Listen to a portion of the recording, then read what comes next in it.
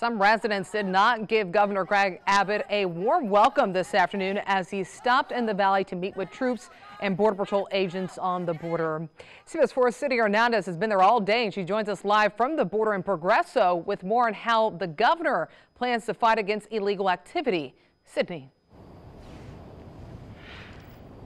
Nicole, just moments ago, Governor Greg Abbott spoke to hundreds of National Guardsmen who will be securing the U.S.-Mexico border. He says they will serve as extra eyes and ears for Border Patrol and Customs, as he says there's been a 200% increase in border crossings here in the Rio Grande Valley.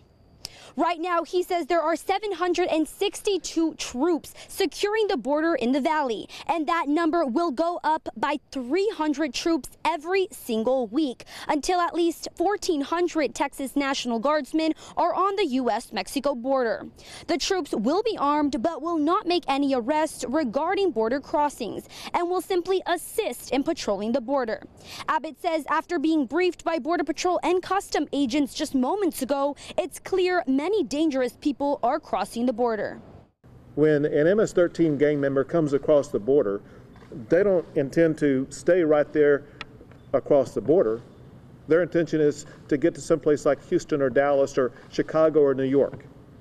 It's our responsibility on behalf of our fellow Americans that we stop those MS-13 gang members before they get across the border. Coming up on CBS 4 Valley tonight, I'll show you the numbers from where this money for the extra boots on the ground is coming from and for how long Governor Greg Abbott says they will stay. For now, live in Progreso with complete Valley coverage, Cindy Hernandez, CBS 4 Valley at 6.